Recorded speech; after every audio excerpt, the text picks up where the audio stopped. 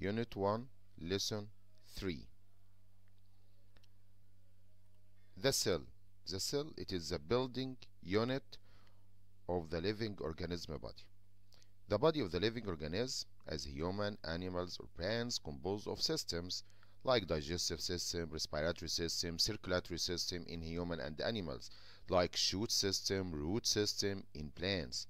Each system composed of organs like stomach, like small intestine in digestive system, lung, trachea in respiratory system, root in root system, stem, leaves in shoot system. Shoot system, it is the part which exists above the soil. Each organ composed of tissues, and each tissues composed of cells. So the cells, it is the building unit of any living organism. But there is two types of cells. There are two types of cells: animal cell and the plant cell. Animal cell, building unit of animal body, and the plant cell, building unit of plant body. Like this, digestive system consists of stomach, stomach consists of tissues, tissues composed of cells. For example, when we take the epidermal tissue of onion plant leaf under the microscope, we see that it consists of similar cells, like this: cells beside cells beside cells beside cells. They are arranged in beside each other. They are arranged beside each other like this. So plant tissue consists of group of plant cells. Now we want to take the difference between animal cell and the plant cell. There are similarities and differences between the components in plant cell and animal cell. First, the similarities between them: there is nucleus, cytoplasm, plasma membrane. First, the number one, nucleus. Nucleus is a dark oval shaped body that help in organize, help in control all biological operation in the cell. All biological operation, like respiration, which the plant need to take energy, to get energy. And it is responsible for the cell division. So the nucleus organize all the biological operation in the cell, control the biological operation in the cell, and responsible for the cell division. Number two, cytoplasm. It is the liquid, it is the fluid that fills the cell, liquid that fills the cell, and all biological operation occur in it. All biological operation in the cells occur in the cytoplasm. Number three, plasma membrane. It is the membrane that surrounds the cytoplasm. Membrane surrounds the cytoplasm, but in animal cell surrounds the cytoplasm from outside the cell, and in the plant cell surrounds the cytoplasm from inside. What is the function of plasma membrane? It controls all the substances that enter or leave the cell. But there are differences between plant cell and animal cell. In plant cell, there are cell wall, which give the plant cell definite shape. There are chloroplasts, which has a green color and absorb sunlight to make its own food by photosynthesis process. And there is big subvacuoles, which store inside it the material needed for making food by photosynthesis.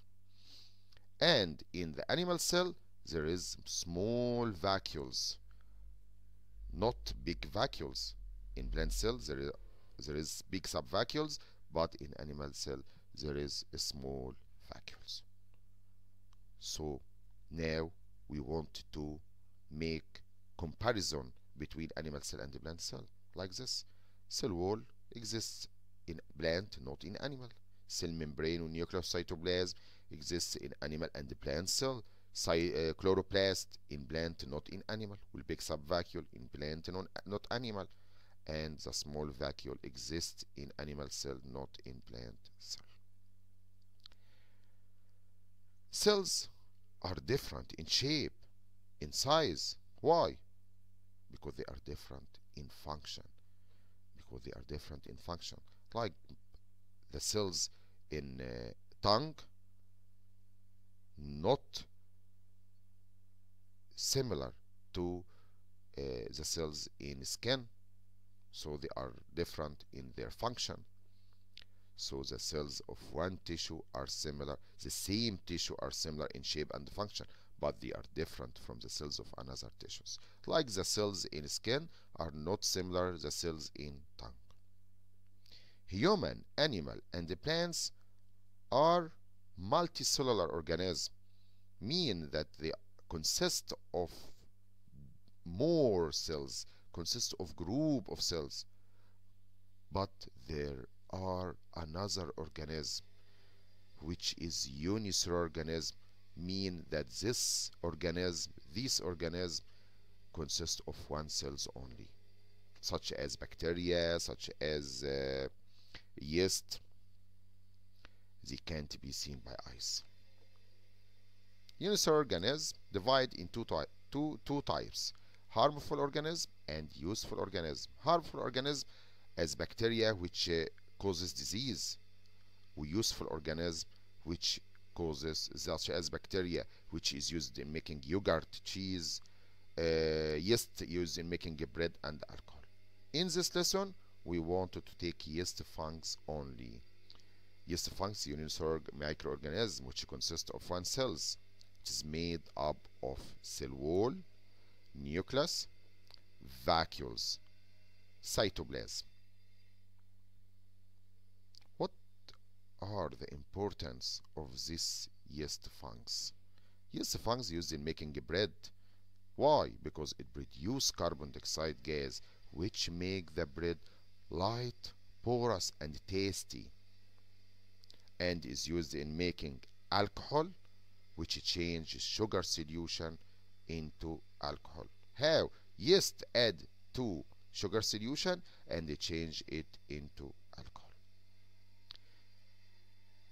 Information: by using simple microscope we can't see all the cell component, but by using electronic microscope we can see all the cell component.